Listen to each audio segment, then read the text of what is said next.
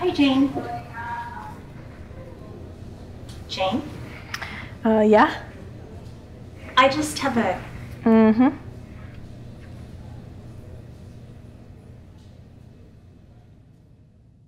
The tips in this video have an emphasis on how cultural behaviors add to the effectiveness of language. They include methods for observing and using daily communication, starting conversations with confident, assertive, and professional approaches, encouraging conversations with active listening, and managing conversations by interrupting or ending effectively.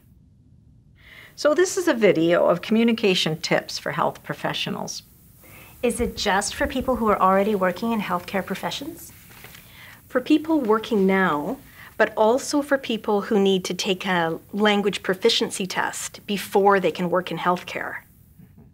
Effective communication includes cultural behaviors that belong to both nonverbal and verbal language. When they're used for the first time, the behaviors can feel uncomfortable or unnatural. However, they are necessary for rapport and trust to develop between two people in conversation. The more familiar two people are with the behaviors being used, the easier it is for rapport and trust to develop. Let's analyze how some of these behaviors demonstrate and affect rapport and trust. In this picture, you'll notice that the listener is attentive. Her eyebrows are raised, her head is tilted, she's gazing at the speaker, and there's just the right amount of a smile. All of these things show attentiveness and encourage the person to continue speaking. In this slide, note the lifted eyebrows. They send a message of understanding and empathy.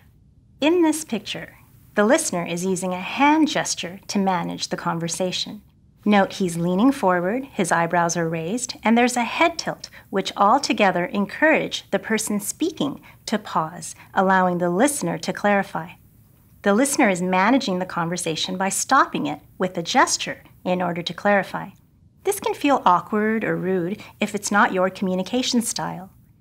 This gesture can help to manage a conversation. Here we see the woman in the dark uniform interrupting two speakers. It can feel awkward or rude to interrupt two people who are talking. Here we see a confident approach, again with her hand moving forward into their personal space. The example photos all show someone in the healthcare workplace.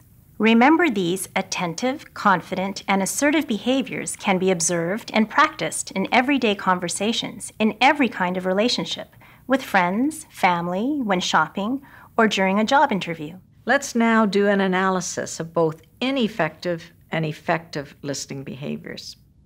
Here are two employees. Jane is sitting and charting. Patricia approaches to ask a question. Hi, Jane. Jane? Yeah? I just have a...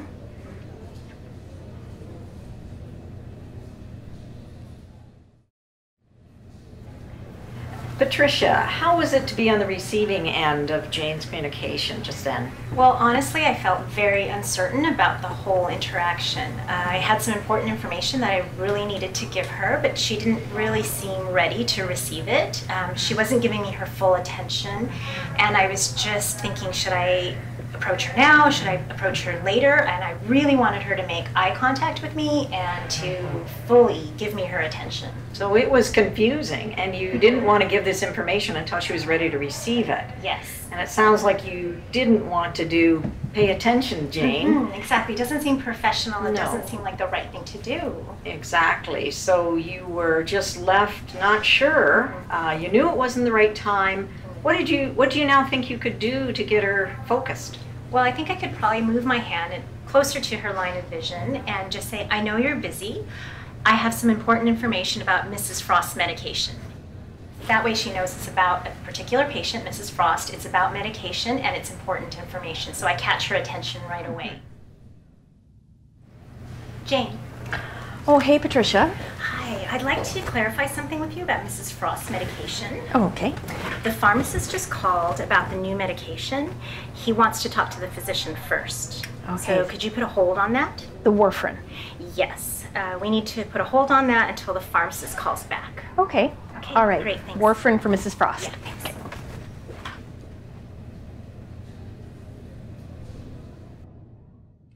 So, Patricia, when Jane was listening effectively, what did you notice her doing? I noticed that she put her pen down. She made eye contact with me. She stood up and she was focused on me, and I knew that she was ready to receive that important information. I also noticed that she was listening because she clarified the drug. She said, you're talking about warfarin, which is extremely important. Got a little notebook here, and call this the observation notebook. It's small enough to keep in your uniform pocket or any pocket or bag or purse. Just now, we carefully observed and analyzed effective behaviors that are culturally appropriate, not only for healthcare culture, but for the culture of English language. Our first tip in this video is become an active observer. Tip number 1. Become an active observer. Observe the behaviors that belong to communication. Become an active observer. For example, we noted how effective it was to put down the pen, to turn squarely and look at the person. Write down your observations in an observation notebook and then practice on a daily basis. Make it a goal of yours to practice. It will take practice and may feel awkward at first, just like any kind of practice. Like piano practice, you need to do it a lot to be able to do it well. So, Patricia, when we are observing, what are we observing for? We're looking for tiny little behaviors. It could be someone that furrows their eyebrows. It could be when someone squints their eyes. It could be when somebody touches their chin. All of these things signal something. And the more observant you are, the more you're able to extract from these interactions. And so you learn so much more. So I suggest watching people who are really, really good communicators and watch these tiny little behaviors and make note of them because they pass so quickly. That's where the observation notebook comes in handy because they do go by so fast and you have to be really, really aware of them. But you can learn so much from them. Tip 1 was observation of communication behaviors. Tip 2 is interacting often and with confidence with people that you know, but more importantly, with people that you don't know. Remember that as a healthcare worker, you are communicating with people that you don't know and who don't know you, patients and their family members. You are frequently needing to show your skills of confidence and instant rapport building. Practice this daily. A habit that confident people have is to acknowledge and greet others, and then, based on their response, to initiate friendly small talk. An example of an easy place to start this habit, if you're not doing it already, is with employees, especially cashiers, at places where you shop. Let's analyze the next photos for behaviors that demonstrate confidence and approachability. Note the confident and open posture of the woman in this picture. She is not mirroring the closed and negative body posture that the man is showing. Confident people use confident behaviors that make an instant impression on others. Note the posture, animated and open facial expression, eye contact, and the movement of the hands while speaking in these two pictures. In this picture, the listener begins to mirror the enthusiasm of the speaker, which signals that rapport has been established.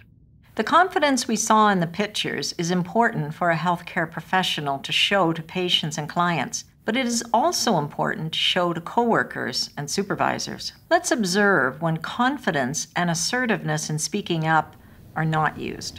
So that's Mrs. Jones. Mrs. Frost is ready for surgery. I talked to Mrs. Frost's family yesterday.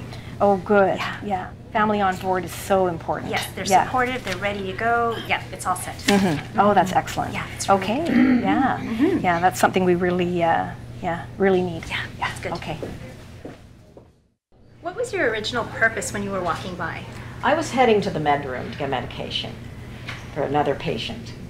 Then I heard my patient's name, Mrs. Frost, and I decided to stop. But you didn't interrupt. No, I didn't. First of all, I was a little intimidated by the fact that I didn't know you well as physicians, and you're both wearing the white coats, and you seemed quite engrossed. You had information to share. Yes, I did have information, and I thought it was important, but I lost confidence as I got closer. But you know that it was important information. Yes, I do know it was important, and I also felt that you would, just by standing close, you would notice me. We were really engaged in our conversation, so we didn't notice you approaching. So then I just lost more confidence and I left. And so you had important information. You needed to give that information to someone. Yeah. So you needed to have that confidence to be able to interrupt the conversation. Exactly, yes. Yeah, because I did know it was important.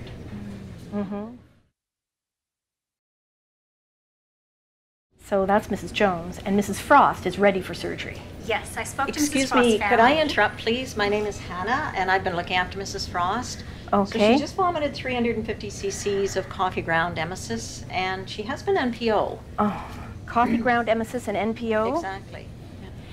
I'm going to go see her and order cross-match, and looks like we'll have to push back her surgery. A couple of hours at least. Hannah, can I clarify something with you? Sure. Confidence and assertiveness in nonverbal communication. We saw Hannah's posture, confident and assertive as she approached. Hannah's facial expression was open, and she made good eye contact. Her tone of voice was confident and assertive, and the volume was just right to get our attention. Hannah's interrupting gesture came into our personal space to get our attention. Confidence and assertiveness in verbal communication. Hannah was successful for a number of reasons. She organized the information. She introduced herself. She explained why she was there, that she was looking after Mrs. Frost. Her description was succinct and objective. And finally, she added relevant details. Setting daily goals is really important. So you start off by identifying a need, identifying a gap, something that you need to improve, and you set a goal for that. So a need or a gap that you feel that you have in your own communication style? Yes, it could be as simple as small talk, initiating small talk with strangers. So let's say I make a goal, I will confidently approach someone every day and initiate small talk. It might start with something small like good morning, and then the next day you add good morning, beautiful day, isn't it? Maybe the third day you say good morning, it's a beautiful day, isn't it? Oh, I love your shoes. And you try to extend the conversation. So to extend the conversation so there's as many exchanges going back and forth as possible. Yes, and you keep track of those things. You keep track of your progress and make those SMART goals. That's very, very important.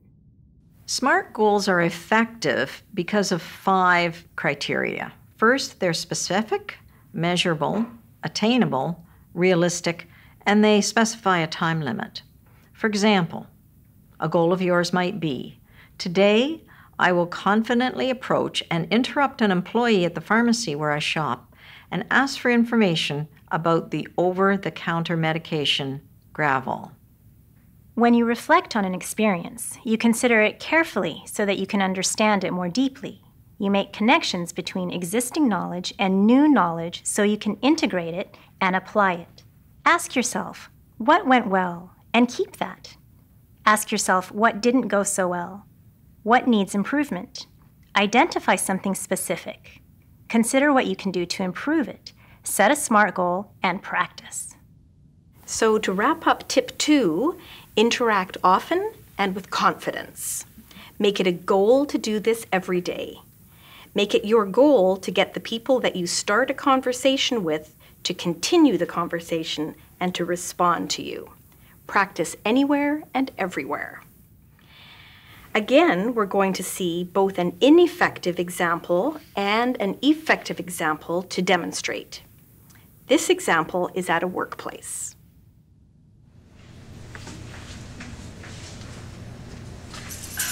Good morning. Morning.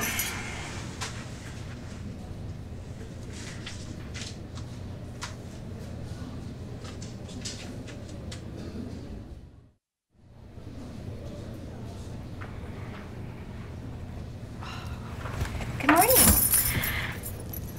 Another beautiful day. Yeah, I guess so. Are you managing to get out and enjoy it? Not as much as I'd like to, but I did manage to get to the beach the other day. The beach. Oh, nice. Well, back to the salt mines.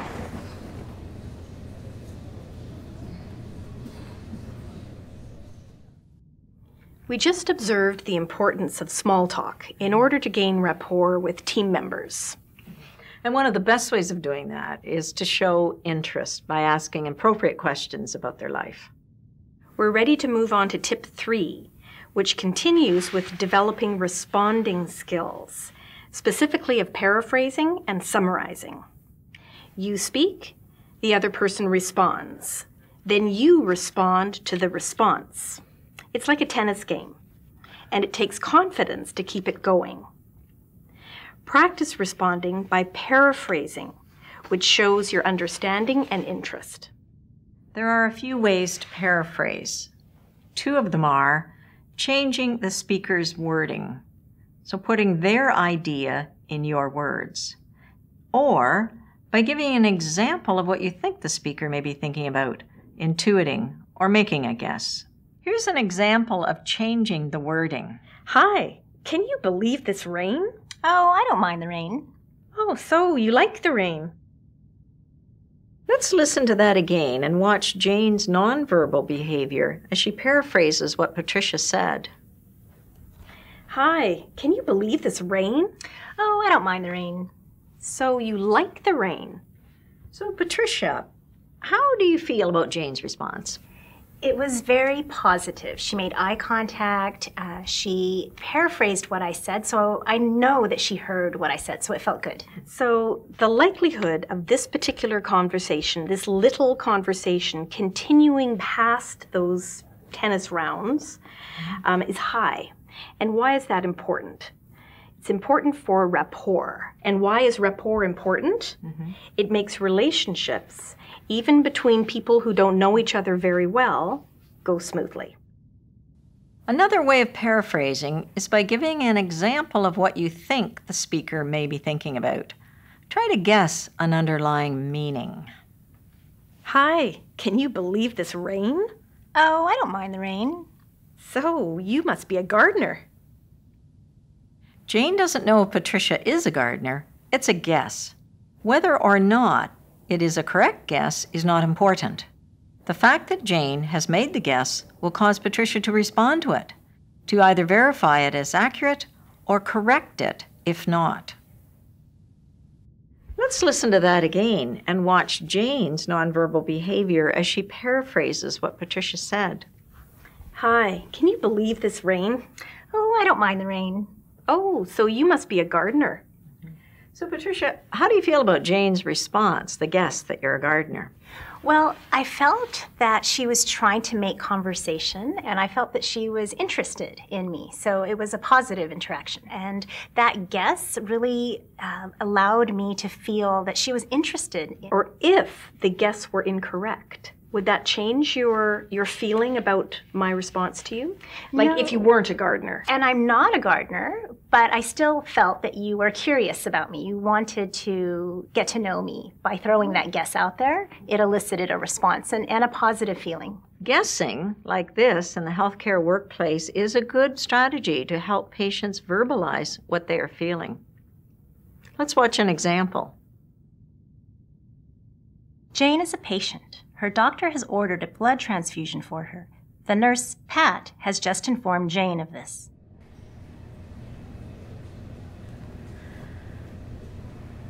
A blood transfusion. You know, my aunt had a blood transfusion. things went terribly wrong. She almost died. Sounds like you're feeling nervous about having a transfusion. Exactly. Another responding skill is summarizing. In a conversation, new topics are introduced and ended, introduced and ended.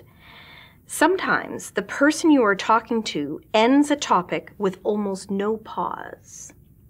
And suddenly they're on to another topic.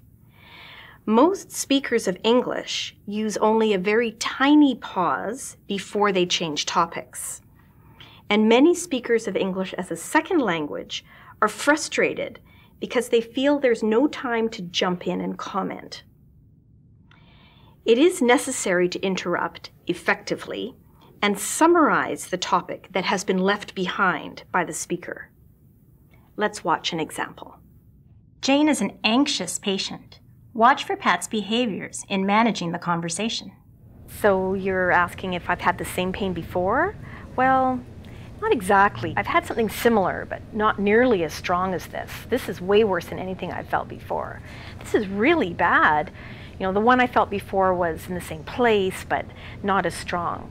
You know, when I was in the emergency room and they were asking me about it there. I'm just going to ask you, so it's in a different place, and on a scale of 1 to 5, how bad would it be if 5 were the worst? Oh, maybe a 3? About a 3. A 3 out of 5? Mm-hmm. In the previous scene, Pat was managing and directing the conversation. She was in control. Yes, often patients are anxious like this one. They talk a lot and don't know how to stop. So the calm nurse can redirect, which can be a relief for both parties. Notice how Pat, in the scene as the nurse, observed that Jane was changing the topic. She moved to talking about what happened to her in the emergency room. She interrupted by moving her hand forward and saying, "So." The tempo of her voice slowed, which had a calming effect on the patient. Pat also summarized the topic that Jane was speaking about before she switched to speaking about the emergency room. And finally, Pat moved the conversation forward towards a new topic. Confident speakers put their hand out and say, "So," when they need or want to interrupt. We saw Pat doing this when she needed to interrupt me. Sometimes you miss the little wind down in a person's tone and the little break of eye contact, 2 signals that a person is about to end a topic. Suddenly you realize the topic has changed. Don't feel shy. Practice putting your hand out, saying "so," and summarizing that last topic. In this picture, we see the confident hand gesture while the other person is clearly talking. In response to your summary, often the other person will open up and tell you more on that topic, just like in paraphrasing, which can be very useful for a nurse. It can feel awkward putting your hand out and saying "so." It feels like interrupting. It is interrupting, but it helps you to stay in control of the conversation, which is necessary in many healthcare situations. Finally, let's talk about how controlling or managing a conversation includes the ability to end conversations, even when the other person is not ready to end. Let's watch the end of our example with Jane as an anxious patient with pain. So on a scale of 1 to 5, where would your pain be? Oh, a 3 out of 5.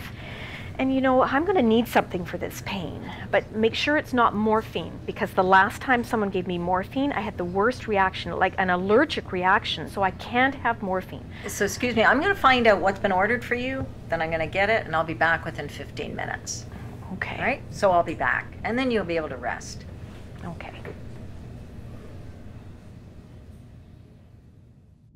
You might need to watch that piece of video again to see the small behaviors that stop the patient. Also watch for my nonverbal leaving behaviors of standing and turning as I speak. And finally, my verbal behaviors of telling them what I'm going to do. This can actually calm me, the speaker. For example, I'm going to see what's ordered for you, and I'm going to get you something for pain.